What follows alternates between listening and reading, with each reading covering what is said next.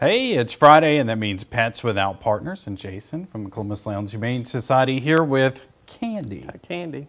Yeah. She's just a lazy old beagle. Just wants to sit in your lap all day. I was going to say, she has been so docile Yeah, she's the whole time. She's a real good dog. She's a little older. She's probably 6 or 7. Ideal household for her, just observing her personality, would probably be somebody that's kids are growing. Just low energy house. Low energy house. She just wants to sit around all day. I was going to say, looking at that video, she looks so low energy. Yeah. But yeah, she's great. She's up for adoption.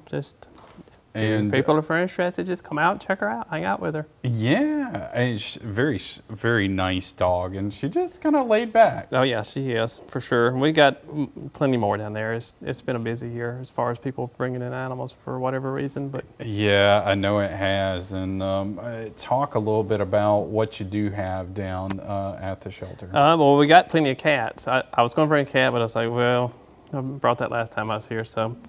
Tons of cats. They make great starter pets for people that are busy. You know, they pretty much are self-sufficient. They are. And they so prefer to be self-sufficient. Yeah, they are. They're little finicky cats, but especially if you got an apartment or something, you can go out and you know that kind of stuff. And some people are just cat people and want cats, but we got plenty of dogs too. So.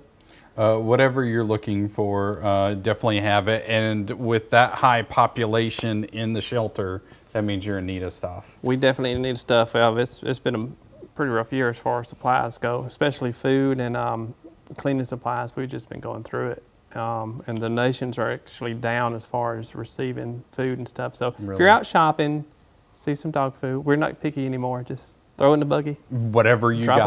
it off. It helps us help these guys. Yeah, and keep the receipt. You write it off. You can write that off for tax. Yeah, for absolutely. Sure. And it's such a huge help. It is. And just the most important thing was just if you do have a pet, just spay and neuter them, because that's part of the major problem that we are having.